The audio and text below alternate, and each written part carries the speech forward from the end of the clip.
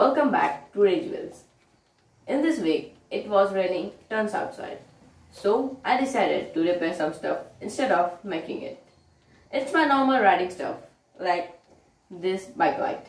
It's not working. I'm making some rattling sounds from it. I think something is broken inside. The second thing is helmet. Helmet blinker. It's a normal helmet blinker for night riding. It's not working since few weeks. So let's check it out.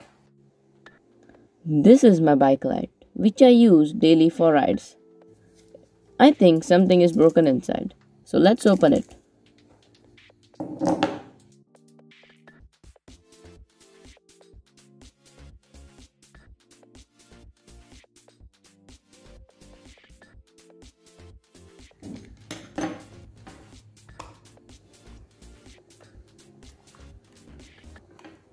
Oh, wait, something just fell off.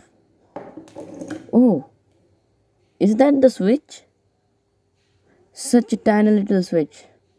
I'm worried about getting a replacement for this button. Let me check around. I must be having such kind of switch. I have found one switch. It's a little bit bigger than the original one. No. It's very much bigger than the original one. Now let's place the switch and get it soldered. First, we'll apply some soldering paste with a needle and then get it soldered.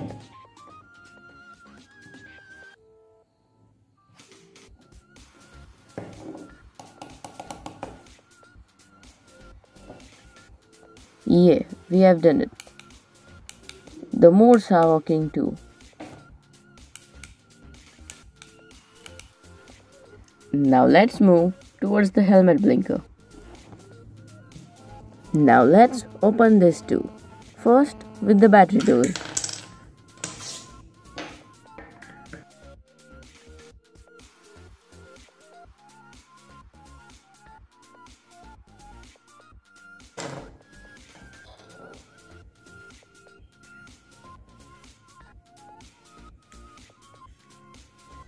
After running some tests, I came to know that the IC was dead. I was rather not expecting any more by reading the tag made in China. Then I remembered a YouTube hack of making strobe by using old clock. So I grabbed one clock.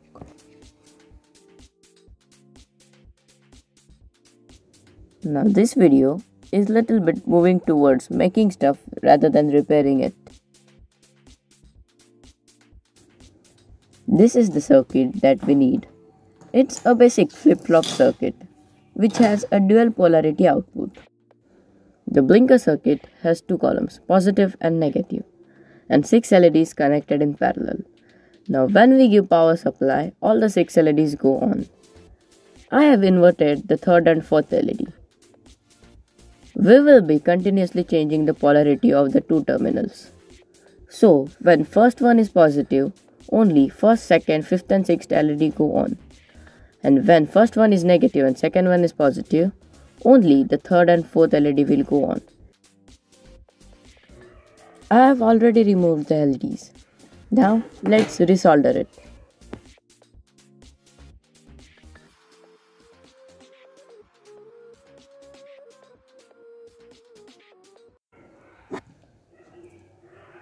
Shit. I think we lost the LED terminal. Luckily, I had a red LED strip, so I got one LED from it. After the modifications, our blinker is working pretty well.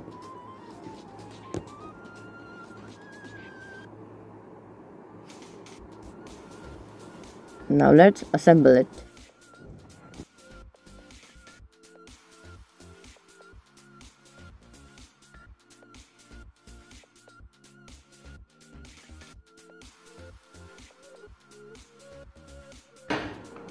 Of course, after this, the inbuilt button won't work, so I have to remove the battery to stop the blinker.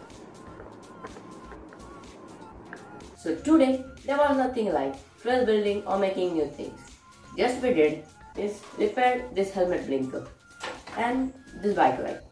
And I hope you guys still enjoyed my videos. And if you like my videos, please hit the like button and subscribe my channel. And make sure to check out the next video.